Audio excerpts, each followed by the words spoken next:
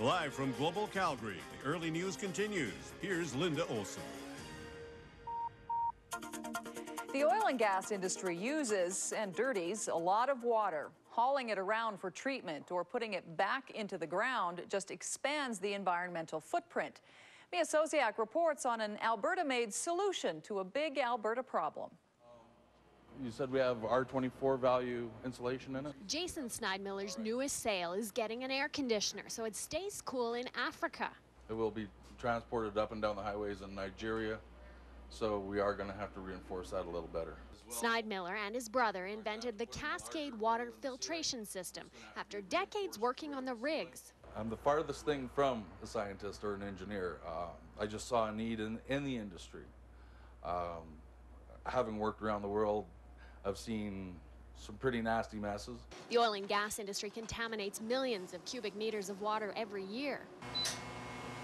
Now, instead of hauling dirty water away for filtration, companies can suck it up, treat it, and reuse it all on site. The contaminated water comes in through this line here. This pump then pumps it into this tank. First, the machine removes oil so the customer can reuse it for drilling, saving money.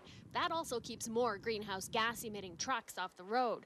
But the real magic is in the water purification. We recycle 120 cubic meters a day, removing contaminants such as glycol, detergents, solvents, norms, which is naturally occurring radioactive material. Once the water is triple filtered here, it then comes out a hose where industry can reuse it safely.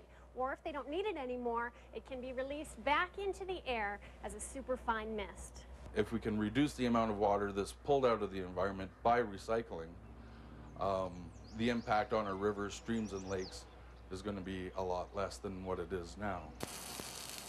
Tangent Environmental Technologies expects sales to grow as governments further limit use of our most precious resource.